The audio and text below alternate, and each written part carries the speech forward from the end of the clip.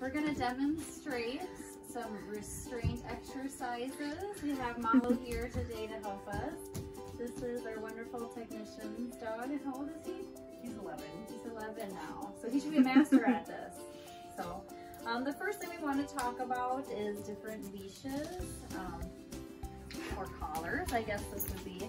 Okay, so here we really like gentle leaders. So this actually goes over the bridge of their nose. We'll demonstrate how that works. You actually have a lot more control. It's like a halter. So we control 1,000-pound horses with halters. So you're gonna have a lot more control. And then the leash hooks right underneath of the chin here. So you have a lot more control than with the harness where they're gonna use their body weight to pull you. So we really like these type of head restraints here. So the other thing, a good hefty leash is great. So what doesn't work the best, at least in the vet clinic setting, is the retractable leashes, because they always break on us and then animals get away. I saw on Facebook the other day someone called them Satan's yarn. That was kind of cute.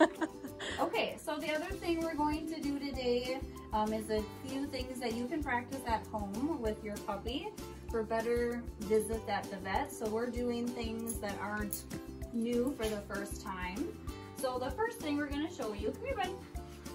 Positive reinforcement treats are to demonstrate a few restraints that we commonly use here in the clinic that you can practice with your puppy, so that when they get here, they're not doing this for the first time and it's not so scary.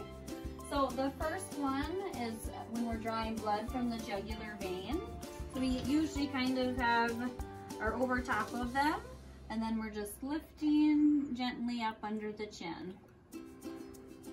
And then the second one is if we're gonna draw blood from the cephalic vein.